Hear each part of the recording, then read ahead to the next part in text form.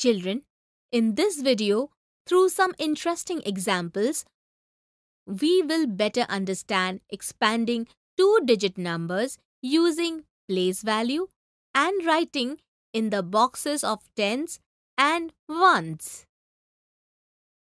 Billy, here are some anklet beads.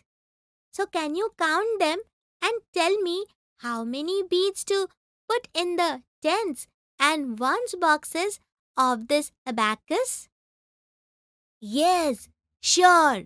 Look, Lily, first I will make groups of 10 with the anklet beads.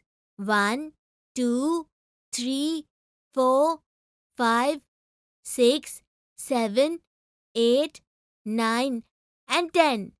I have made their group like this. Wow! Now let me count the anklet beads besides this group. 1, 2, 3, 4, 5, 6, 7, 8, 9 and 10.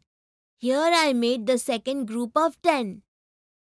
Again 1, 2, 3, 4, 5, 6, 7, 8, 9 and 10.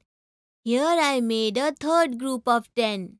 Now let me count the beads we have left uncounted. 1, 2, 3, 4, 5, 6 and 7.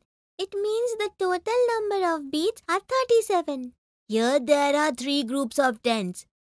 That's why I will put 3 beads in 10s box and 7 beads in 1s box. Well done, Billy.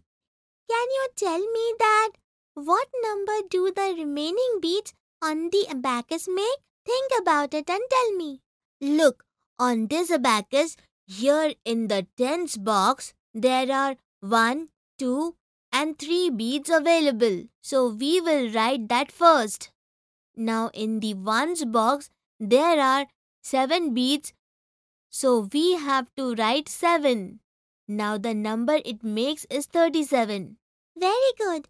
Come on, now let us go. Children, today in this video, with the help of some interesting examples, we learn to expand two-digit numbers and write them in the box of tens and ones.